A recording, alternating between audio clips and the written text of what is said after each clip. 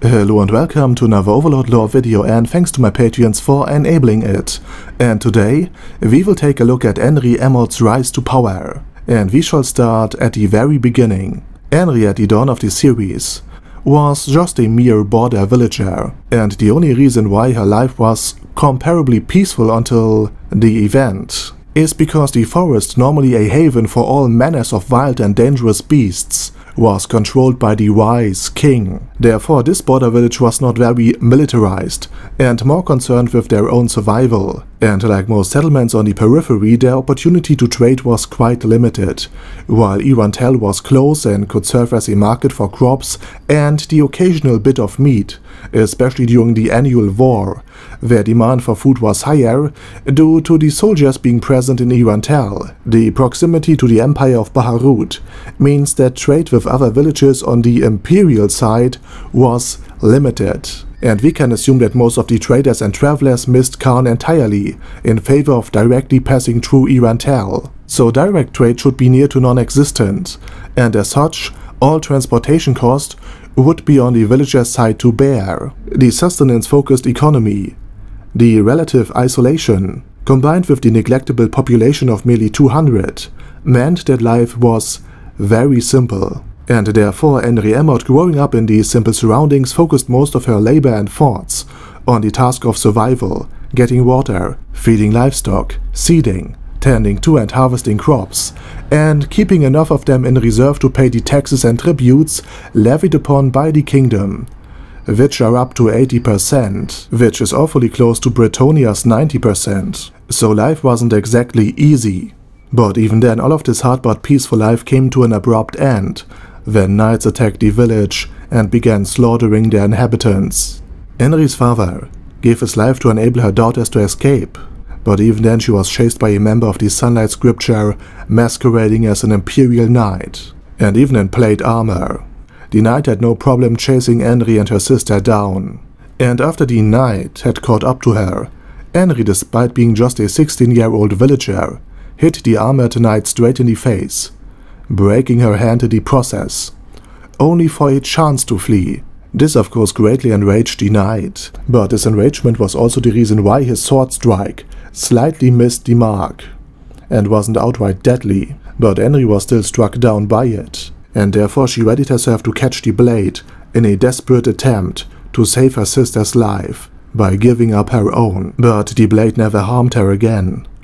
Right in front of her eyes, and the eyes of the false knight, Ein's Overlord walked out of his gate and killed them effortlessly, even being disappointed about their weakness. After that he offered Enri a potion, and while initially she refused and therefore being consequently almost executed by a world item and an enraged albedo, Enri eventually accepted the help of the undead and was healed. After that, Eins created a protection against arrows and tossed to them 2 horns of the goblin general, trash drop items as far as Eins was concerned. While Eins had antagonized the knights, it was therefore in his best interest to build up a reputation with the villagers, so they in turn would hand over information. During all of this, Enri, despite the extremely unfavorable odds, never gave up to protect her own life, or at the very least, the life of her sister. It is not that she tried to be weak and resigned herself to capture and death. The false knight was simply too strong for her, and with this in mind, Enri was now granted the protection of another, that of Overlord's gift. Now, being granted these items and the ability to summon a goblin troop was like winning the lottery as far as Enri was concerned, and it had certainly nothing to do with Enri's ability. At this point, Enri's only act of strength was to protect herself and her sister long enough so that Overlord may arrive.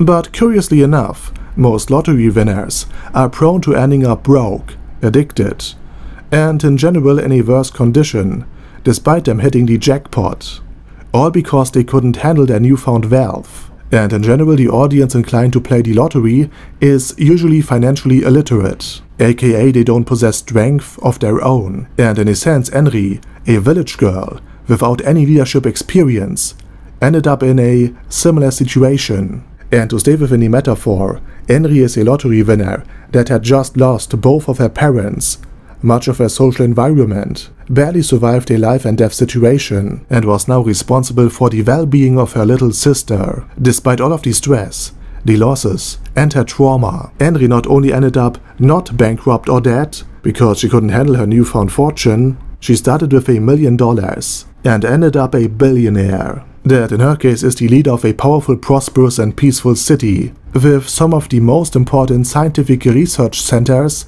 in this part of the continent. And most of this is due to Enri's will.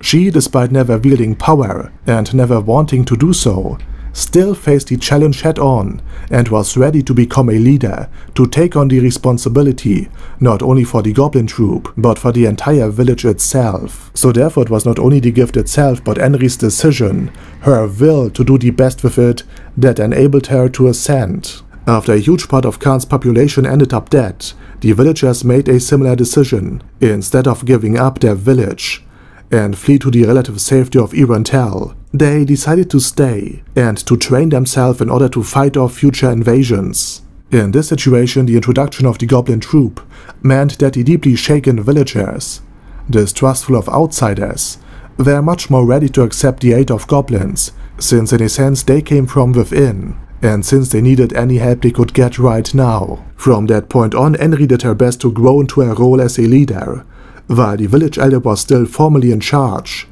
Enri allocating her goblins to patrolling the perimeter, to aiding her and the others in the fields, to sending them out to hunt, and of course to using them to train the villagers of Kharn and the survivors of the other villages, became a huge unifying factor. I mean, taking villagers from different locations, killing off their loved ones, traumatizing them, and then thrust them all into a different village with a different leader, all with fear and scarce resources in mind, isn't necessarily a recipe for a stable environment. If during the first few days Enri didn't give all of them directions and a way to focus their emotions, their fear, and their anger towards something productive, then it could just have happened that the villagers fought another until every last inhabitant was either dead or fled Kharn.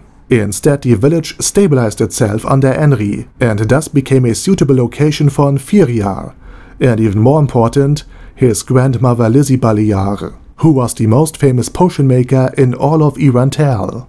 Enri's ability to keep the village stable enabled it to host one of the most important research facilities outside of Nazarick, and thus, it was also awarded the protection of Lupus Regina, and was granted another far more stable wall to defend the city in the making. With the crush Inferior had for Enri, she also became important enough for Ainz to grant her personal protection, and later her sister was also added to the list of people not to kill. At that point, Enri became the de facto leader of Kharn after having taken over much of the responsibility already. She also integrated the ogres into her village, which is a feat in and of itself, since ogres are known for eating humans, because they are fairly easy prey. She also acquired Britta, a well-versed scout and former adventurer, since Britta, after barely surviving her run-in with Schaltir, had enough from the life of an adventurer, and I believe we can all understand her. The addition of ogres, scouts and the goblin troop also meant that Khan was able to acquire more resources. While the normal villager diet consisted of very few different dishes, and meat was quite the rarity, the amount and the variety of food available to Enri and the villagers greatly increased with the significantly larger labor pool.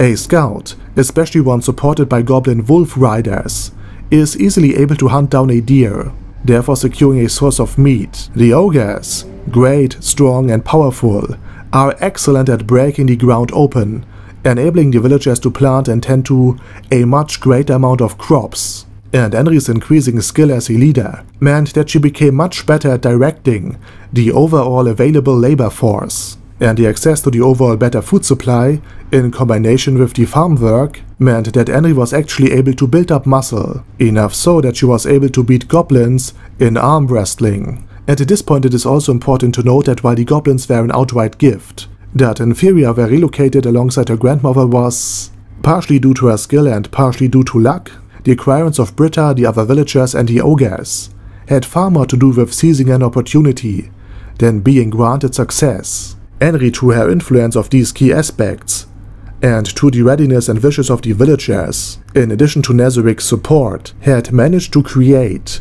something of her own. Her skill of leadership was self-developed. Ainz, being new to governing himself, couldn't have shown this to her.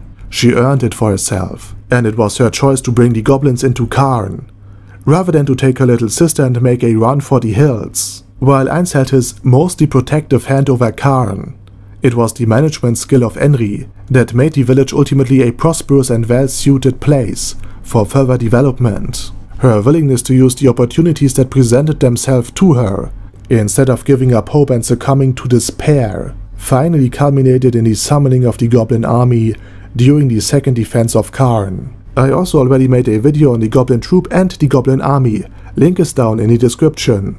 After that, General Enri the Bloody managed to integrate the 5,000 man strong army into her village, and with the discovery of the previously unknown mechanic, Ainz had all the more reason to support this village with food and granted additional protection until it yet again became self-sufficient. Enri's choice to acquire more experience and to tend to the village during the first 8 books has given her enough experience to live up to the greater challenge of managing a town, and Enri keeping the now greatly grown village peaceful and thanks to her troops well protected, finally made it a suitable location to house yet another research facility in addition to the already present Balia potion shop, the runecraft workshop of the dwarves, where an almost lost art of magic is currently being revived and expanded upon. And in a broader sense, Enri's rise to power resembles a more classic anime story. A protagonist not being isekai'd for once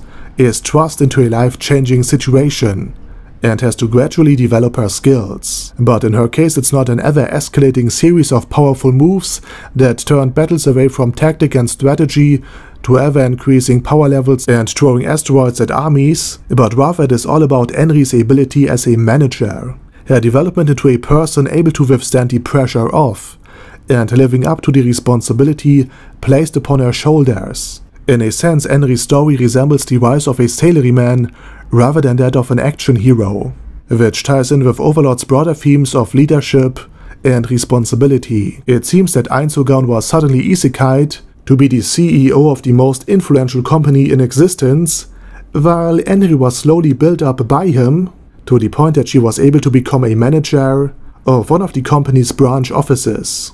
Ainz de facto trained Enri and the village to become a viable host for his research facility by granting Enri necessary aid in the form of labor, food and protection, while simultaneously depriving it of the protection of the wise king of the forest and later testing it by having a few trolls attack the city. Ainz made Karn to become strong, and therefore the now strengthened citizens, namely Enri, was able to do something even Ainz didn't know was possible: summon a goblin army, thereby increasing the value of trash drop items into something with actual firepower and weight. And again, this is especially important because in order to control and hold land, foot soldiers are irreplaceable.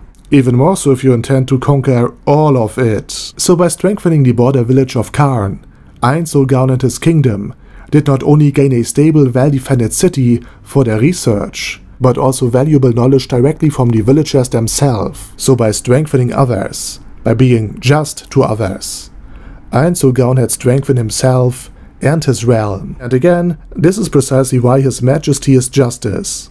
And with that said, thank you very much for watching. And special thanks to Al Capone, Andy, Angel of Death, Bad Guy E, Boyzilla, Diabetic Centaur, Dystopia, Thales Catus, Gigafight, Hector Moreno, Hoss, Jason, Chromius, Large Z, Lord Touch Me, Lord Ulbert Elaine Oddle, Matt, Marcos, Mr. Shoes, Minnow13, Mirtis, Primus11, Sasuga Einsama, Sebastian, Search, Sparkly Unicorn, and Vash Hawkeye. Thanks guys. Anyway, have a nice day, over and out. Und am Ende sage ich nochmal was Deutsches, um euch zu verwirren. Was hat er jetzt gesagt? Was hat er gemeint? Was bedeutet das? Man wird es nie erfahren. Hahaha.